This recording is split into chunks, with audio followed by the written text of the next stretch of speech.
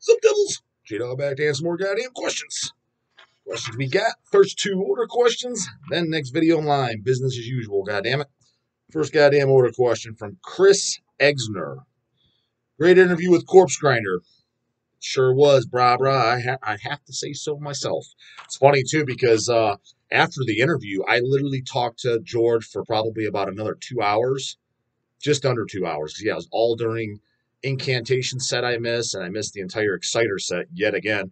First time I missed Exciter was whatever year they played Maryland Death Fest, 2016, 15, something around there, when it was the original lineup, and that was one of the bands I wanted to see.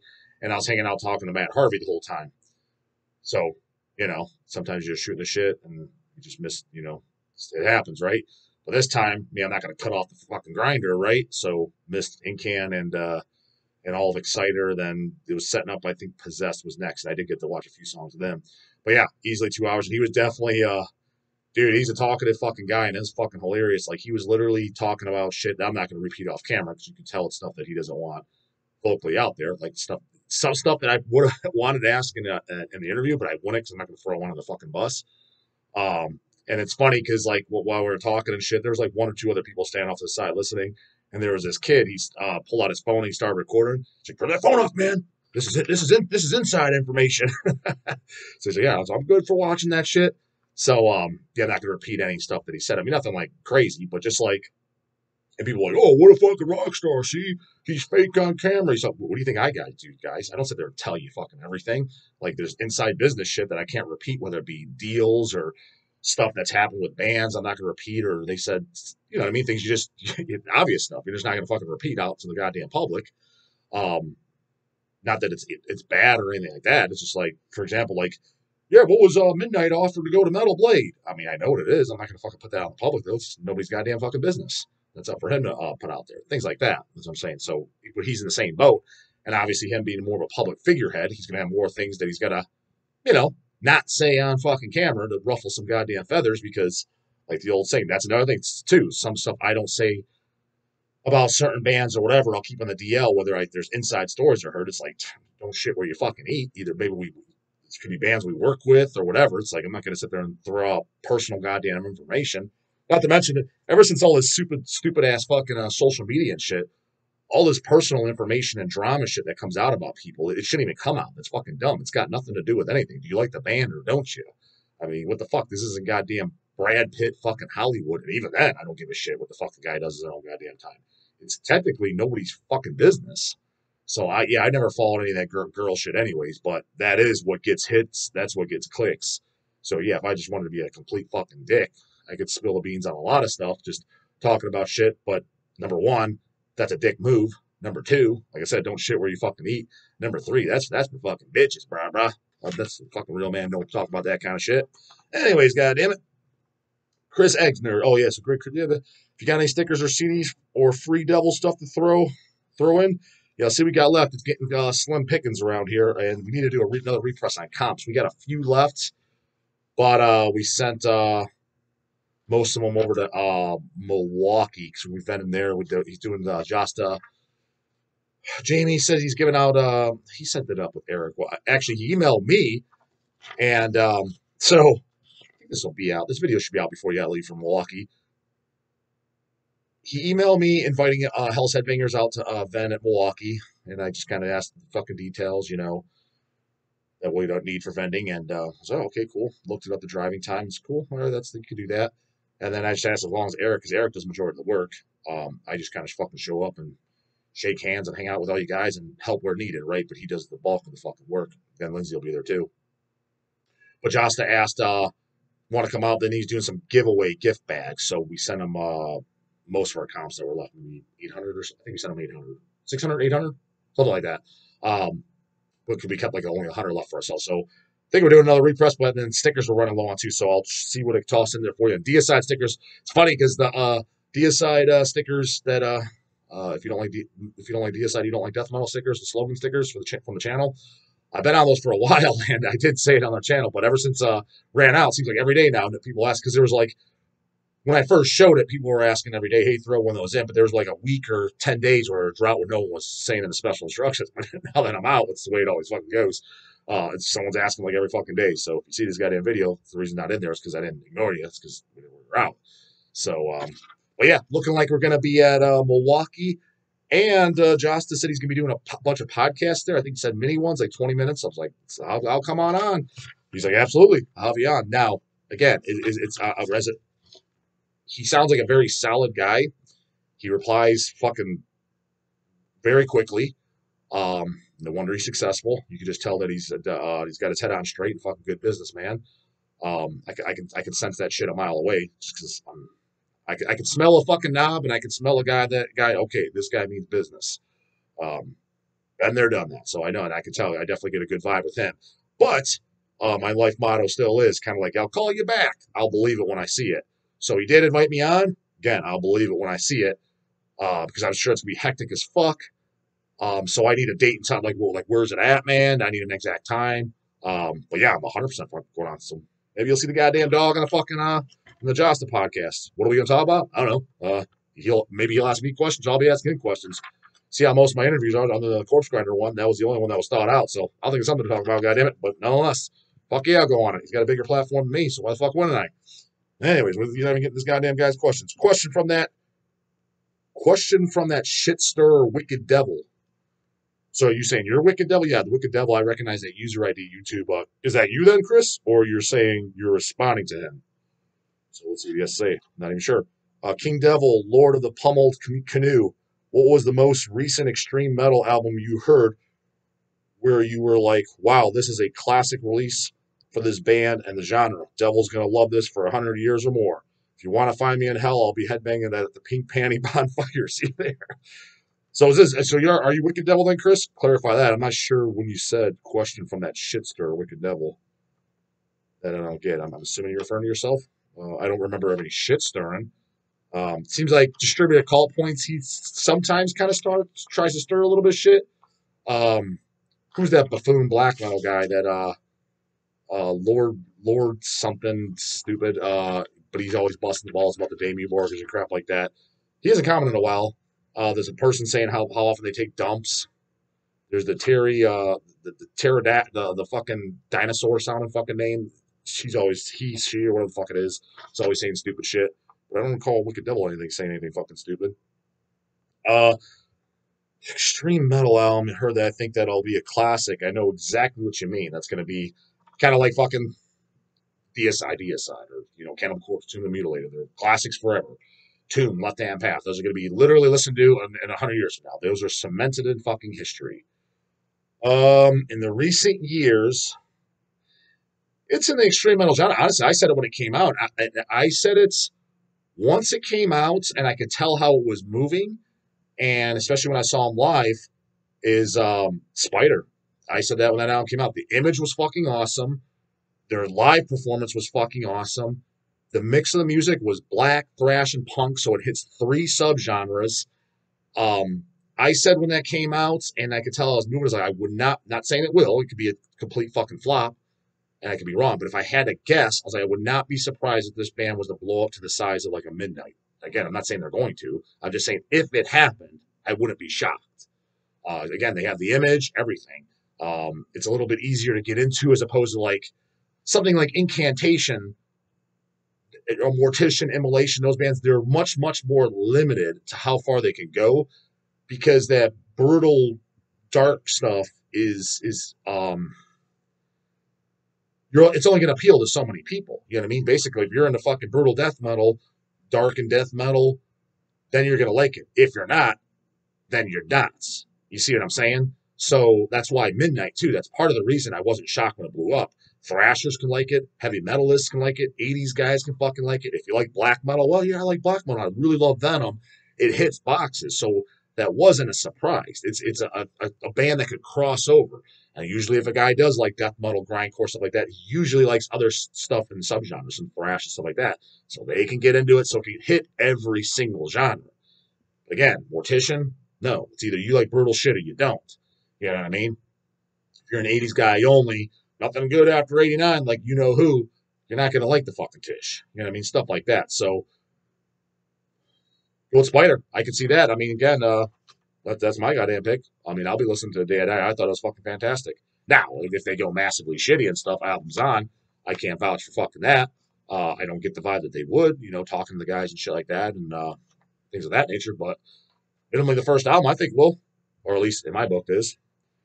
Michael Hedrick. I've got 2 questions and 1 comment for you, J-Dog. That's what I'm here for, Bro Town. 1, do you think Mortician will ever record another album?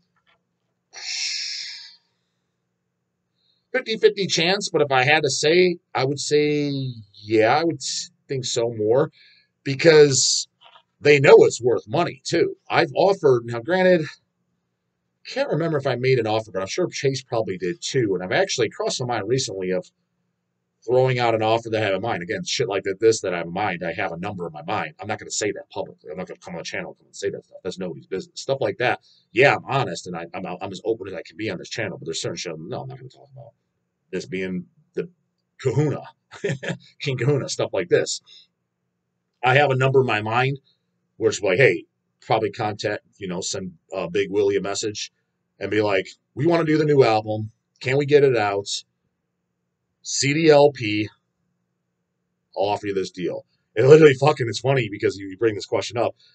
Just as I'm always brainstorming ideas. You know how other people, most people, they're sitting there thinking about, oh, is Trump being reelected? What's going on? COVID shots. What's going on in the dog's mind is business, ideas, fucking stern, making creating stuff. Doing something productive with my life. I'm not worrying about bitch drama shit. You know what I mean? Or so and so said this about your dog. I don't give a fuck. Say whatever the fuck you want. You can literally say whatever you want about me. I know it's true if it's not true, and I don't give a shit what anyone thinks. So, yeah. But I laugh my ass off when most people are like, did you hear that Shally shed this? And they're on the phone talking. I'm like, Jesus fucking Christ. And one of you guys are fucking miserable. My mind, like I said, but the other day, just in my thoughts, I'm sitting there stewing about the new Tish album. Man, what would it take to get out? Because think about it. Everything is for sale. My house is for sale right now. My whole record collection's for sale. What do you mean J-Dog's for sale? If somebody comes up and says, hey, J-Dog, for your whole record collection, I'm going to give you $10 million. Am I going to say no? Well, yeah, fuck yeah. You can take it all. Because I can easily fucking tell me it's not worth $10 million, and I can easily go rebuy everything for less than $1 million. So it's for sale. So technically, the new Tish, if Hells wants to do it, it's for sale. Let's say again, we offer Mortician $1 million. We want to do CDLP, all the merch. They're not going to say no. They're like, oh, fuck yeah, we'll record it this week. So there is a number. What that is, I don't know. But it's got to be, profitable for us too. But so I have a number. That's what I was starting in my mind. I was like, you know what? So that's what I'm thinking about. That stupid ass fucking elections and shit coming up. Get lost, bro. Waste of time shit to think about. Thinking, yeah. So man, I think I'm gonna shoot a Chasey boy this fucking email. Got this idea. See what he thinks. Brew it over, and I think he might agree with the deal too. But I can see him be like, yeah, they're probably not gonna go for this. But if that's the case and they get off offer, then I would think that'd get them up off the couch because Roger told me point blank. He says it's all completely written. All the songs are written. He's like, he just needs Will to do lyrics. That was in the September show. So, and I am going to try to. Roger, I never really talked to through email. I mean, I have way back in the day, but Will, I do email him every now and again. Last time I emailed him was a couple months ago. We're doing the 1989 demo, also known as the brutally mutilated 7-inch, on a 12-inch picture disc. Will's been wanting that out on 12-inch picture disc for quite a while now. He wanted us to do it officially. Anyways, the whole layout was my idea and shit like that, and I was corresponding with our layoutist and Will, and I'll send it back. So long story short, Will replies back really quickly to me. He knows exactly where I am, etc. And replies, and he loved the layout. Anyways, Mortician's playing here again in September. It finally just got announced. I heard through the windmill that it was coming out, and then it wasn't out. I was like, and I asked Emma at No Class, who's a friend of mine. I was like, yeah, is that going on? I was like, I don't remember who told me. I was like, maybe it was Don. I was like, but I don't see any flyers or anything for it. She said, oh, well, it's technically not announced yet. And then literally like the week after, it got announced. I was like, okay. So I'm just trying to confirm. So it is announced and it's happening. And anyways, I'm going to email Will. I don't know if before or after Milwaukee, we'll see, but way before the show in advance. I want to get an interview with him for the goddamn channel. I can't find any Romer fucking interviews anywhere on YouTube, and I've been a fan of the band since I was goddamn 13 years old. So I would love to get that. I think that'd be fucking cool. Interviewing Roger would be cool, but I'd rather get Will because all the Mortician interviews you look up on YouTube, they're all with Roger. There's none with Will, and Will technically created the band. So I would like to get one. Now, he might say no, but I'm gonna ask and trying to talk him into it. You know what I mean? But I think to answer your question, I would say 60% chance Mortician will, because with their popularity too, they know that's got value. They know it's going to sell a shitload. So now, what's the holdup? I don't know. I mean, well, I know what they're waiting on, but why it's taking so long, I have no fucking clue. Been a long time since Reanimated Dead Flesh was released. You got that right, goddammit. Number 2, do you have any favorite female vocalists, any genre? I really like the original Sin album. I don't know what the chick's fucking name is in the goddamn thing, but that's probably my favorite female fronted band. I like Savage Master a lot. Stacy, I think's good. I like Lady Beast. That's a current band. I liked the Vicious Blade stuff. I don't own anything by Vicious Blades. I think they just have some cassettes, but I like them. They're really cool chicks. They come up here. I mean, I've talked to I think all of them, but the main one is the Clarissa. She comes up to the Ohio shows every now and again. So the main people from that PA, the chicks that come up and that I know from, I mean, I don't know if I know them, but I kind of know them. They know who I am. I know who they are. But I mean, we're not mailing each other Christmas cards. Is Deborah from Lady Beast and Clarissa. I think they come up together. Now, I met the other chicks too, but I know them way less. I've talked to them less. So I like that. I think all that stuff's good. But the Vicious Blade, I only YouTube because like I said, I think they only have cassettes. I really enjoyed it. And there's Castrator, that's good too. That's with Clarissa as well, and I think a couple of the other same members. But like I said, I only mainly know her. So the others, it's what you get the faces mixed up. You met, but you can't remember. But they seem to come up to the shows like they were at Bulldozer, and Clarissa was at the North Carolina Chainsaw Fest. And she's been at other shows.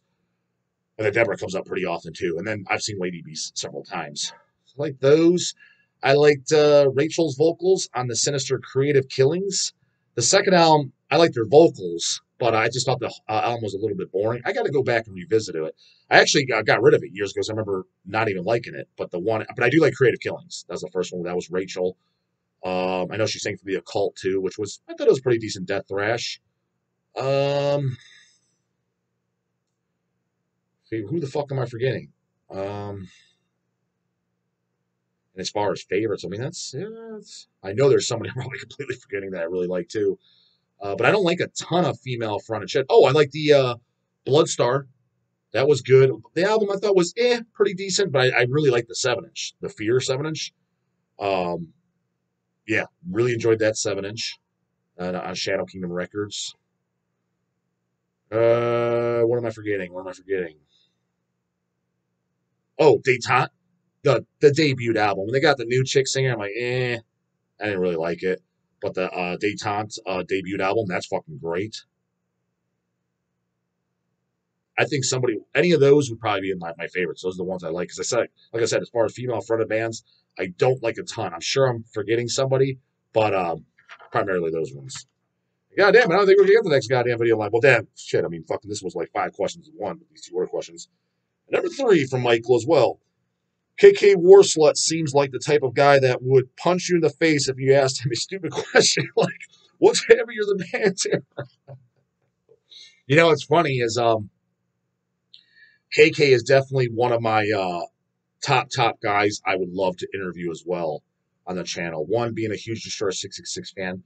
2, I don't really know anything about him personally that much, but comes off as just kind of like he just looks very, very fucking metal. Now, is he? I don't know. He could be. That could be just all for fucking show, all show no go, right? I don't think that's the case, but it's possible, right? Because I never even seen an interview with him. I'm sure there's some on YouTube, but I've never. Just one of those things I never searched for. So I don't even know what the guy's fucking voice sounds like, other than vocals. Don't really know anything about him. Doesn't he live in the Netherlands now? I know he was originally from Australia, moved to the Netherlands. Is he still there? I think maybe he moved somewhere else. I'd ask a question about that. Like, what's that all about? Because I'm generally curious. I don't know what the fucking answer is. I have heard stories from 2 to 3 people about KK that, again, I don't know what I want to say on the channel. And again, I don't even know if it's fucking true because I never met him firsthand. Stuff that we're like, J-Dog might not like him. That type of stuff on a personal level. I don't know it's true. I don't know it's not. He may be the coolest fucking guy in the world, but and I'm not going to say who said it either. But people that have met him, they said X, Y, and Z. And I guess the best way to describe it, Yeah, without going into detail, and someone kind of said one of the opinions was he's way more standoffish than I thought he was going to fucking be. I've heard that. But then again, one of the others I heard he was overly talkative, and I'll just leave it at that. But again, I can't confirm that. I have no idea. That's just what I've heard. That's the only kind of in-person shit I know. But nonetheless, I'm a huge D666 fan, and I would love to interview KK. And I think that's on a, I think that's realistic. Now, is he on my bucket list over Glenn Benton? No, but he's up there. I would say KK is definitely my top 10 of people I would love to get on the channel. Kind of a dream come true moments. Fuck, I mean, if Hells ever does another fest or something like that, I don't see why Destroyer 666 would be out of the realm of possibility to get. Uh, Maybe Chase or Eric knows something I don't. I mean, they have played the States. They've never been to Cleveland, Ohio, ever. And if they have, I don't know where the fuck my ass was. I didn't even hear about it even post. So very likely it's been never. Because yeah, I would have heard something. But I know they played the fucking States, but I've never got a chance to see them. So it's not like they can't get in the country, or at least they were able to at one fucking point. They do shows. You know what I mean? I saw that live show, what was a few years ago, that was in Russia. That sounds really fucking good. There's the live recording of whole goddamn show. That was cool as fuck. They looked awesome live. But yeah, I mean, he looks like, when I think of metal, it's like that. That's when I was talking about that Revolver channel. When I think of someone like KK Warslut, I was like, that's fucking metal. Just at least looks metal. Exactly. You wouldn't even like think to ask. Is this guy fucking, yeah, what's heavier than Pantera, bro? You like Static X, dude? What about Cold Chamber? Exactly. Image wise, whether he would or wouldn't, or he likes it, you would just assume he gives that look, you just punch him in the fucking face. But when I say it on this goddamn channel, and it's got to be because, this is open. It's on YouTube. It's open to anyone. A fucking 5-year-old can watch this if they stumble across it, right? It's got to be the Cold Chamber guy who's completely out of the fucking loop, or the Deathcore guys, whatever the fucking equivalent of today is. They're completely out of the loop, like literally having heard deceased. Like, what is he talking about? So there's like different stuff you can't listen to, and just stupid shit where it's like, dude, I'm not your fucking daddy and here to explain to you how the goddamn scene works. And the way a lot of these guys fucking think, and just common fucking sense shit. You know what I mean? They come over here and they comment. It's so goddamn fucking laughable and funny. I'm just like, dude. I mean, unless you're in the know, kind of just don't even comment because you're just embarrassing yourself. Some of the comments I see, but some of the guys come in too and reply, I'm attacked. I'm like, dude, is this question a joke?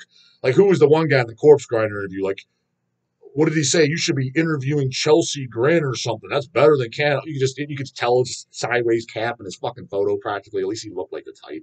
And you're just like, oh God, I can already tell. This guy's never heard the Necrovore demo. Like, I don't even need to meet him to ask.